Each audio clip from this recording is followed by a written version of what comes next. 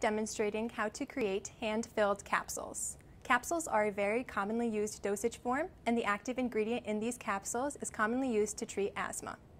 I will now be demonstrating how to calculate the displacement value of your capsules.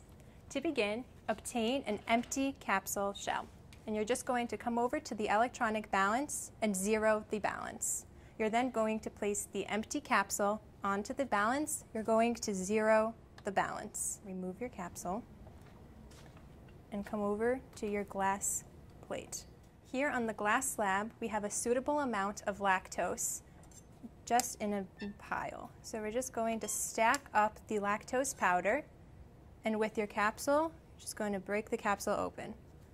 The long, tall portion of the capsule is known as the body, and the shorter end is known as the cap. We're going to take the body of the capsule, and you're just going to gently pound into the powder mound that you have created with the lactose till the body of your capsule is full, like such. You're then going to place the cap of the capsule tightly back over the body and wipe away any excess powder that may be on the outside of your capsule shell. Once the outside of the capsule is free of powder, you're going to come back over to your balance, which should be displaying a negative number, and you're going to place your full capsule back on the balance. Make note of the value obtained and repeat this process for your active ingredients, the theophylline and the ephedrine, in order to calculate your displacement value. And this is how you will calculate the displacement value for your active ingredients. We are now ready to mix our active ingredient in with our diluent. To do so, we will be performing a geometric dilution. A geometric dilution is done to ensure that the active ingredient is evenly dispersed throughout the large quantity of diluent. For demonstration purposes, we will be using a red powder dye as our active ingredient and lactose as our diluent.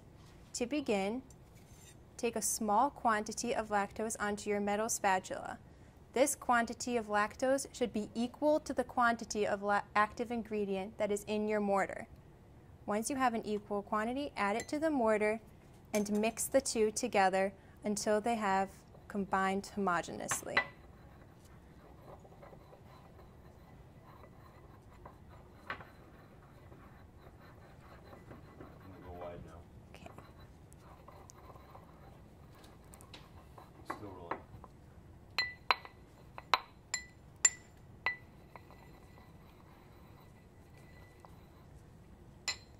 Once you have a combined mixture, you're going to repeat the same process.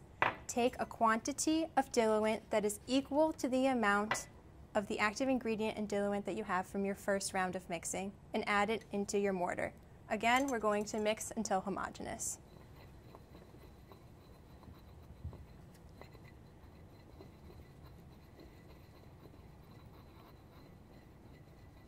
Show it to me a little bit.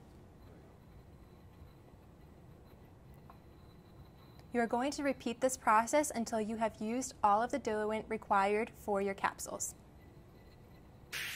We have now added all of our diluent to our active ingredient. As you can see, the mixture is homogeneously mixed, and you cannot tell the difference between the active ingredient and the diluent. This is how you perform a geometric dilution. You are first going to obtain your glass slab and just pour your mixture onto the slab. Then, using your metal spatula, you're going to create a powder pile. And now that your powder is stacked, you are again going to obtain an empty capsule and separate the cap of the capsule from the body. Once more, you're going to take the long body of your capsule and gently pound it into your mound of powder until the capsule is full.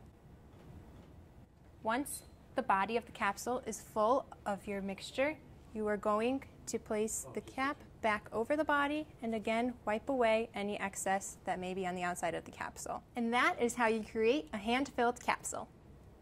Ta-da, ta-da.